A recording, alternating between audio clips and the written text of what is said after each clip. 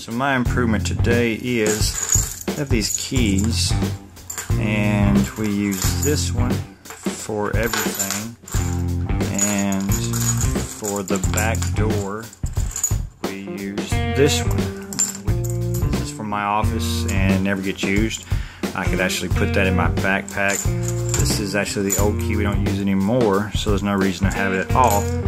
And when I use this one for the back door, there's some fumbling around. I'm trying to find which one, so I'm going to make it where I can easily identify it just by reaching in my pocket.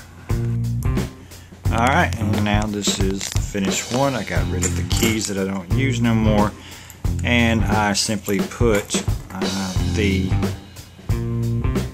loop side of a piece of Velcro on both sides of the keys, so even when I reach in my pocket, I can instantly feel which is the back door key, and there's no more fumbling around.